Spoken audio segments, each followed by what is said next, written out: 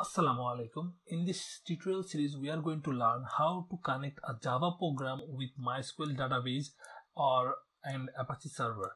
So what happens here it is that Apache server will run and MySQL database will run on this Apache server, and I will create a Java program which will be connected to this MySQL database and Apache server. So I have split this tutorial into different sections so that you can go through easily. On the first video, I will give the installation procedure of Localhost. So what is Localhost? Localhost is nothing but making this PC, our PC, our working PC, to serve it as a server, and I will use Apache server in this PC to run these.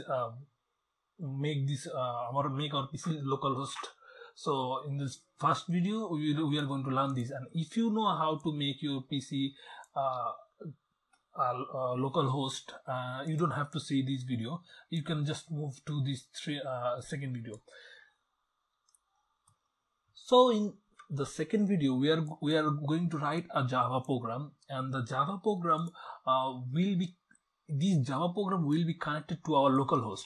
So for that I will download a JDBC connector for MySQL, and then I will connect that Java program through JDBC connector with the database, and I will simply write a SQL structured query language to insert data into the database and retrieve the data from the database. And the third part of this video will be on a JavaFx program. The JavaFx program is nothing but GUI program of Java.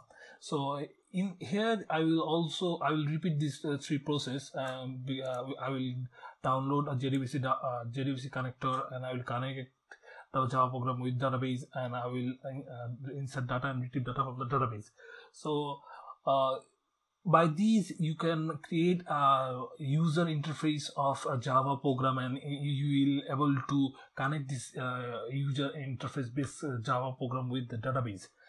In the fourth part of the video, I will show how to connect that Java program instead of localhost to a remote server or online database. So why do we need the remote server and database? I will also describe that in this part of the video.